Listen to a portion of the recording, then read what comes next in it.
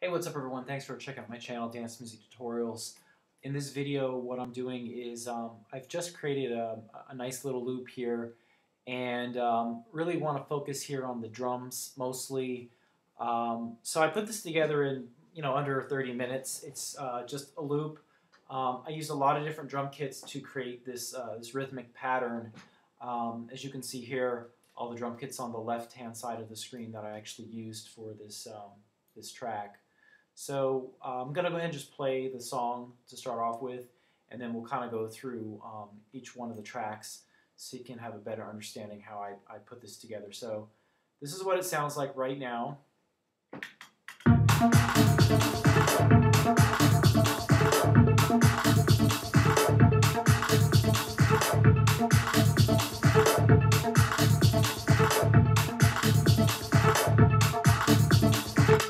So that's what it sounds like right now. And so starting off, I'm just going to solo these one at a time. It's just one note, dead smack in the center of the grid. Okay?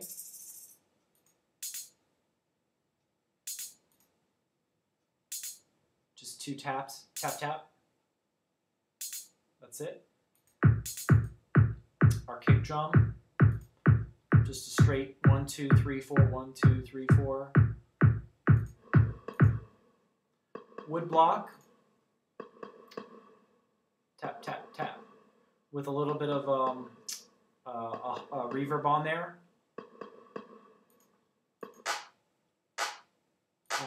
Just some hand claps, 2 and 4. So it's on 2 and 4, dry, no effects. Now this is another type of a hand clap, slightly offset from the top hand clap. As you can see, it's not exactly lined up, it's a little off, but that's how I wanted it to sound. So it just gives more groove to it. Now this is a reverse hand clap, and it's also slightly off just a little bit. Okay?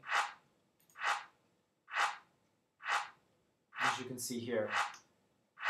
But I wanted it to be off because I wanted to give the hand claps a different sound more than just a regular hand clap.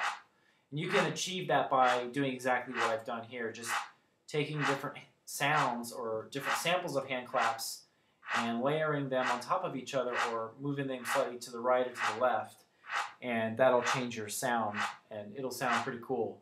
So next one is just a straight tap. Tap, tap, tap, tap. Nothing special about it.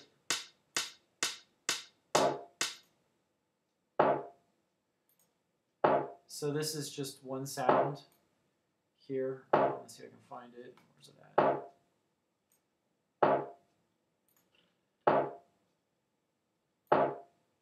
There it is. Okay.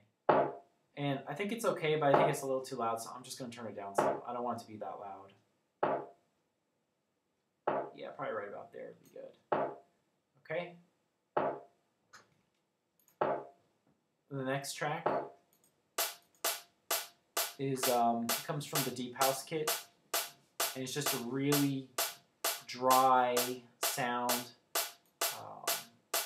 but it's EQ'd, so it's very clear, so very pristine. The next track comes is a shaker from the Ghost Town kit, and it's got some compression, a tape delay, it's got some reverb and a limiter on it too. So when you hear it, it only plays once, but because it has the effects on it, it carries out a little bit further past the actual sound. So when it goes along with all the other instruments, it sounds pretty nice. So a little difficult to explain, but I think you know what I'm saying. So this is just a dry tap, tap from the Hip Hop Tech kit. Okay. A hand clap again. And it's a different type of a hand clap. And it's just on 3 and 4. Okay. Now you got like a wood block there, compression, EQ limiter, and you got some reverb on there. So, and I also quantized it to a 16F swing, which changes up the rhythm for it, puts a little more feeling, a little more groove into your song. So that's that. Then I have the bass. It's called Attitude Bass, compression, and channel EQ. You can see the bass pattern here for the bass line. And then just to give it a little bit more of a seriousness, I added in another kick sound with some reverb on here, some delay, some EQ, and only put it in there in 2 places, so just to give a little more feeling. So anyway, moving on to the next track. It's just one note, and I shortened it, as you can see here, and it's got a stereo delay on it, compression limiter, and chorus. Okay, and then the last one. Now these two are meant to play together.